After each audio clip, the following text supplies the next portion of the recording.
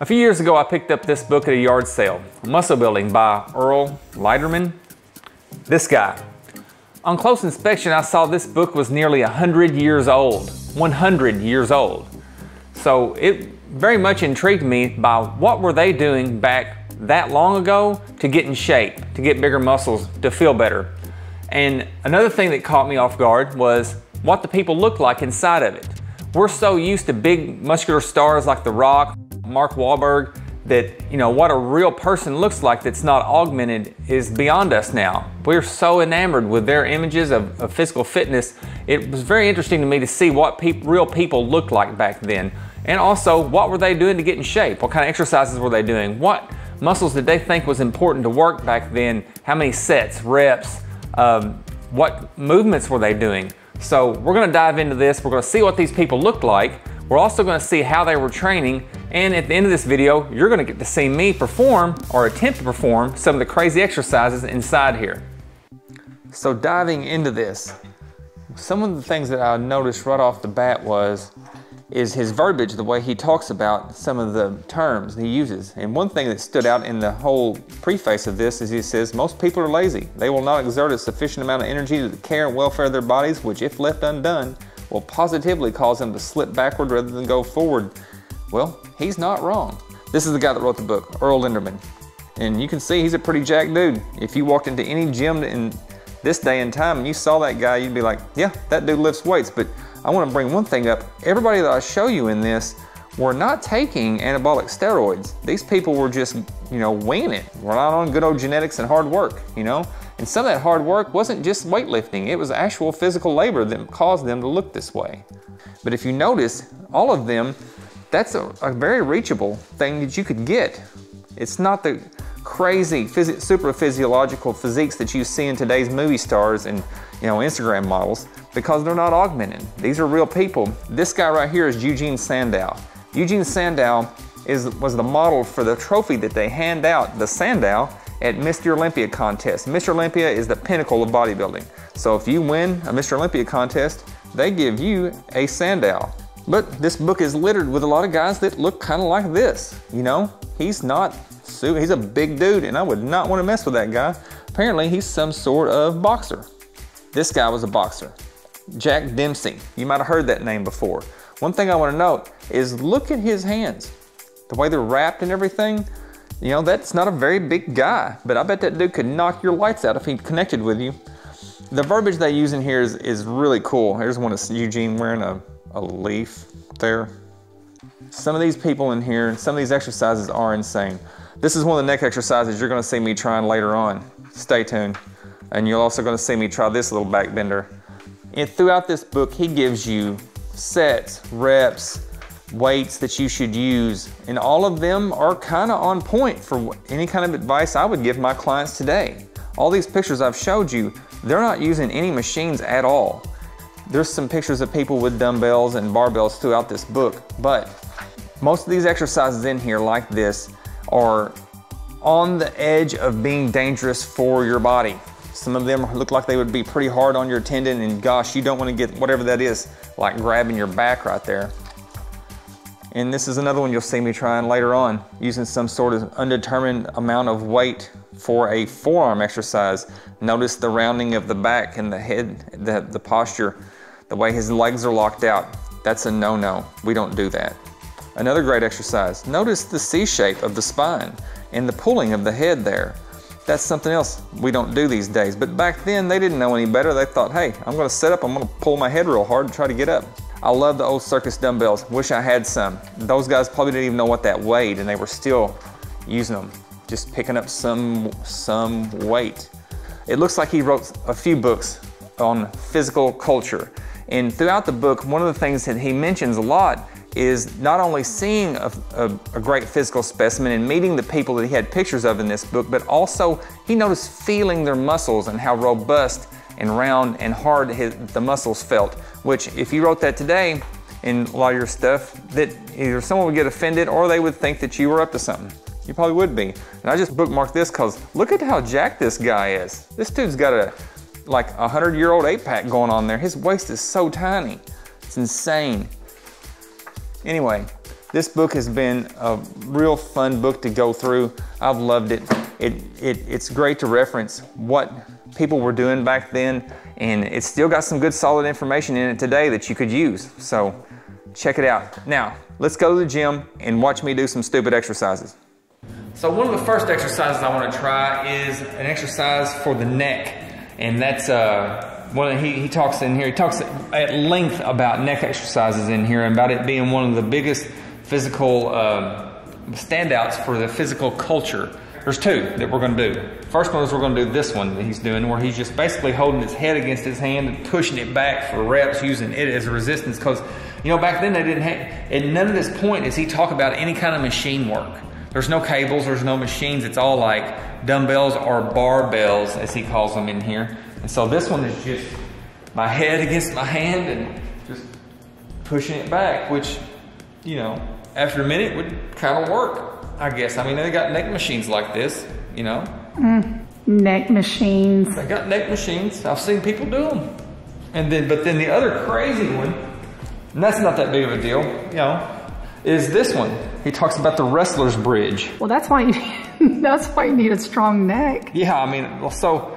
Wait a minute, whoa. We're doing that one today? Yeah. No, you're doing that one today? I'm gonna try that one. And the thing, and like, I've tried this already a little bit. Let's just take a look at that pompadour. And like that's hard.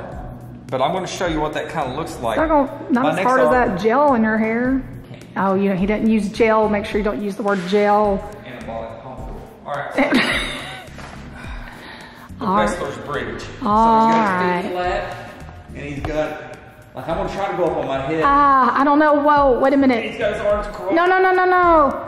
Go down. I don't think that's good for you. Like, seriously, we know that. Well, that's the whole thing, is that all of these exercises, they work the muscle that he says, but they're not that great on your back and your rotator cuffs and your tendons. And your joints. They're terrible. Your spine. But, you know, they didn't know that much back then. And, you know, that probably, if you could get in that exercise, yeah, it's going to build your neck up a lot. That's crazy. So one of the other ones I want to show you is some abs. So here's the ab exercise. Oh. Exercise for the abdominals. You notice something there? That's him pulling his, and look at his spine. That's like a really natural shape right there.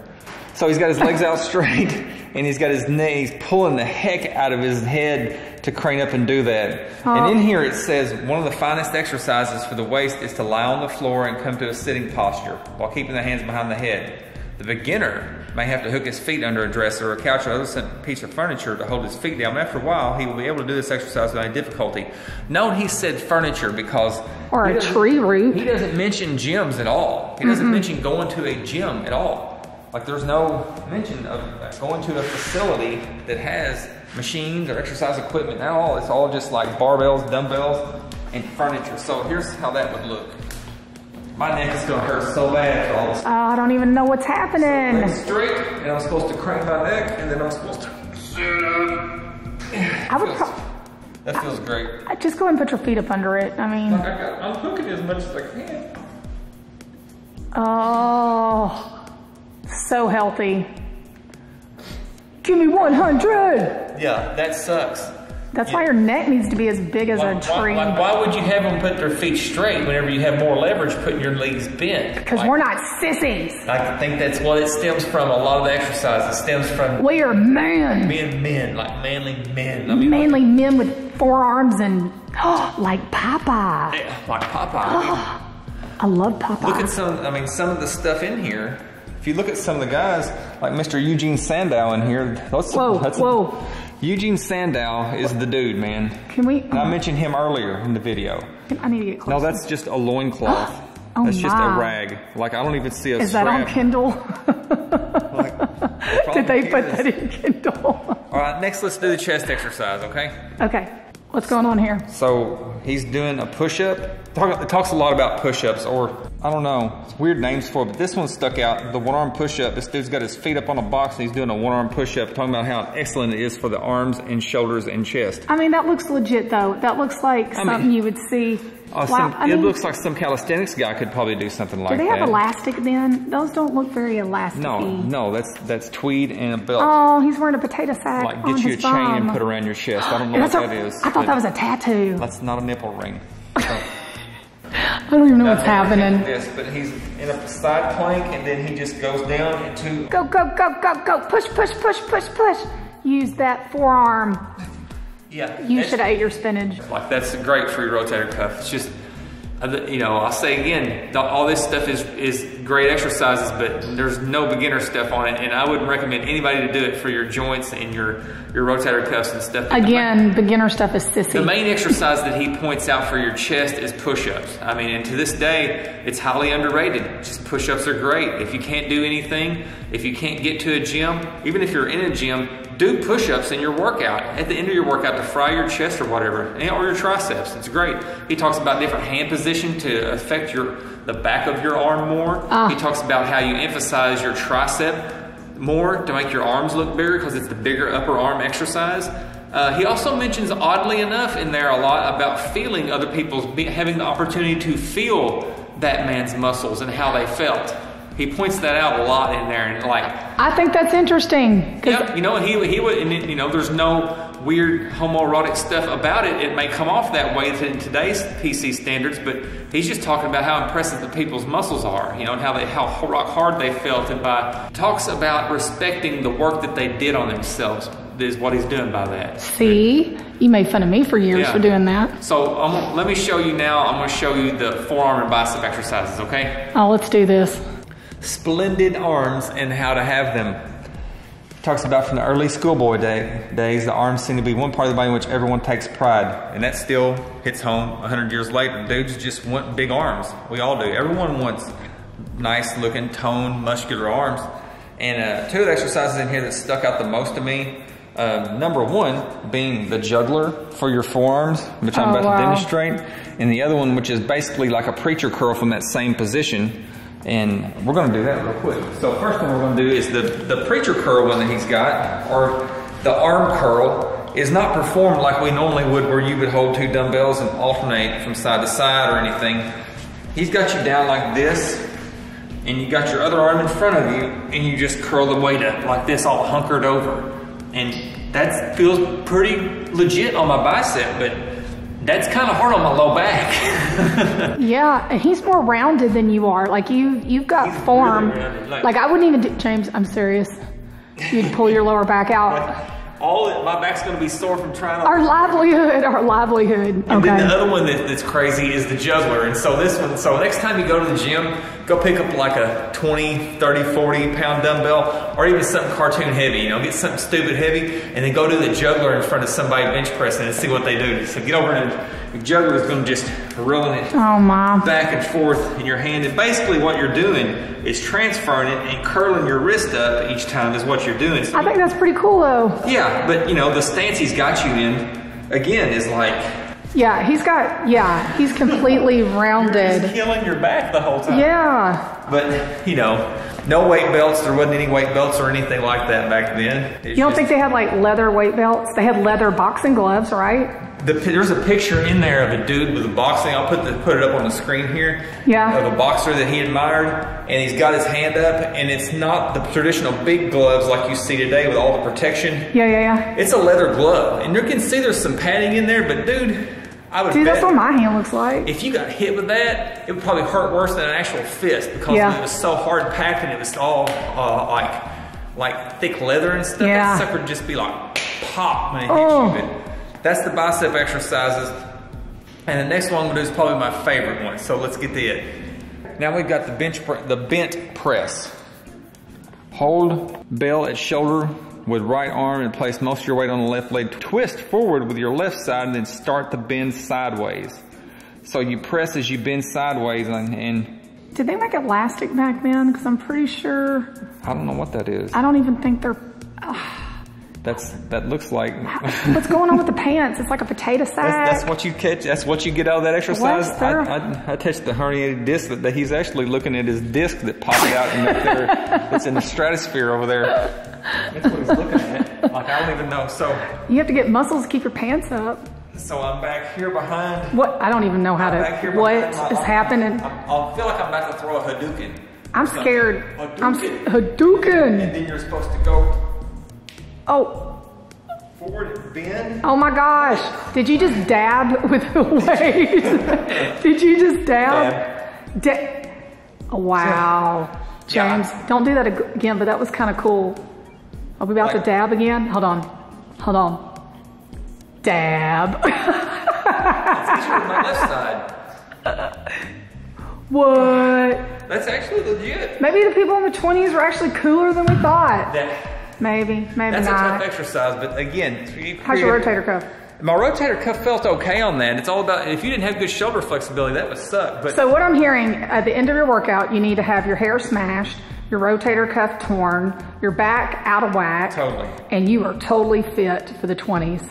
Yeah. That kind of makes sense. If you've got a herniated disc rough time in the 20s. and a rupture, but your neck's thick, you're great for the 20s. And your forearms. And your Adam's apple is covered by all the muscle. They're talking about pie. The physical culture. Physical culture. They know that exercise wouldn't be bad if it wouldn't blow your back out, because that's actually kind of cool. But it actually felt like some kind of CrossFit exercise. I see a scheme going on. Then they had the snake oil that they sold everybody for their back problems.